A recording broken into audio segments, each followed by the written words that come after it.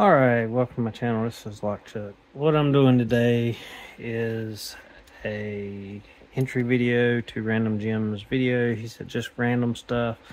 And this is more to vent on myself because I had a padlock, or have a padlock, that is a Yale style keyway that I didn't have a key for. So I was like, I wanted to try to decode it, and hadn't got around to it, so I kind of set it to the side and say I'll come back to it. And well, the other day I happened to see a little bit of a sale on a leashy style Yale pick. So I ordered it, and it came in today.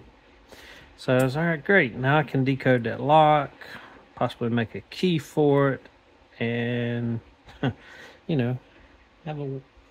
a back working lock, to share or pick on or whatever.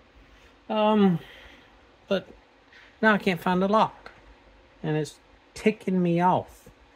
I mean, it's like everywhere I thought I would have put it, I thought back in my organizers, or I left it on my table. I remember last time I had it out here because I thought about picking it and trying to decode it without a leashy style, and I kind of said, I'll put it to the side, I'll do it later.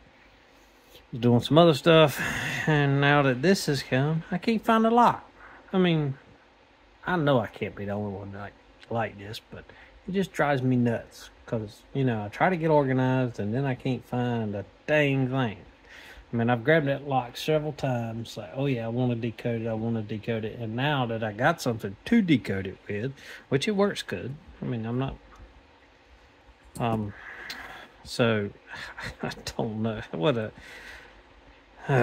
pain in the butt. But anyway, that's kind of my ramble. I guess I'm going to switch up and I'm going to pin up these ASA 600s that I finally got some keys, or the right key pins for. So I'm going to do that, and maybe I'll run across it while I'm doing that.